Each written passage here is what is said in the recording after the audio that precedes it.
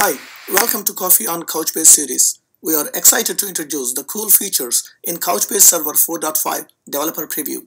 I am Prasad Varakur from Product Management Team at Couchbase. I will talk about array indexing. To quickly introduce, Couchbase Server is an open source distributed JSON document database with integrated key value store and memory cache. It is architected to deal with SQL and NoSQL needs of modern digital economy applications, and it comes with a lighter version for mobile and IoT. Nickel is a sophisticated query language for Couchbase Server with SQL extensions for JSON, for example, to include nested and multi-valued data of JSON. Keyspace is a logical container of JSON documents, which is similar to a group of tables in relational databases. And each JSON document is like a row. In earlier versions, arrays can be indexed, but as one single value. As you can see in this example, all flight schedules information in this array is considered opaquely as one large scalar value. Clearly, this has few undesirable effects. First, we cannot search for finer data in or within the array. Performance is hurt because even if we are interested in only a subset of the array data, whole array is indexed, which takes more index storage space and search time.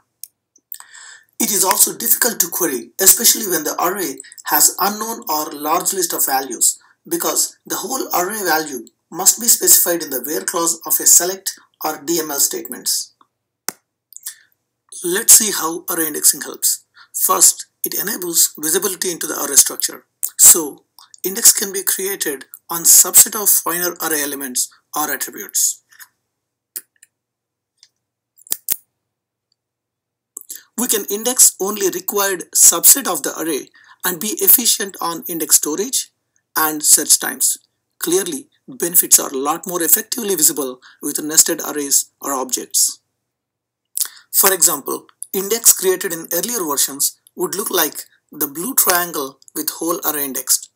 But with array indexes in 4.5, only flight attributes within the array can be indexed, which is much more efficient on storage and performance.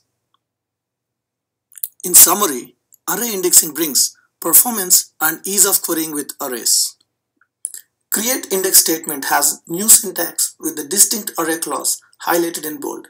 This specifies the array elements and attributes to be used as index keys. The array elements can be iterated using the for clause and filtered using the when clause. For example, this statement creates index on first 5 distinct day values in each element v of the array schedule. All DML statements with a where clause, such as select, update, etc., can use the array indexes. For example, this select statement finds the total number of flights scheduled on third day of the week. It iterates using the any operator to find matching index keys. Note that the DML statement uses the exact array variables and predicates highlighted in red color, which are used in the create index statement.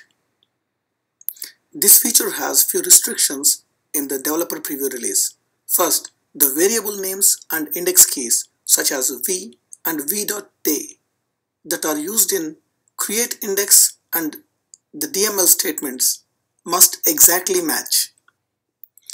Only the operators distinct, array, any, in and within are supported.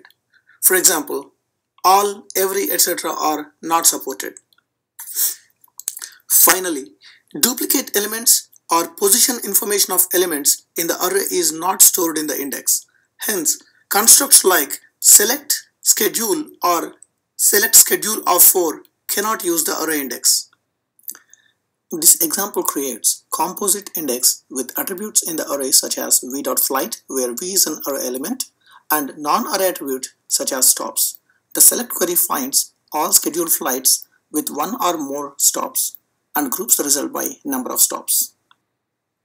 Finally, let's look at an example with nested arrays. Consider the schedule array in travel sample with the nested array special flights.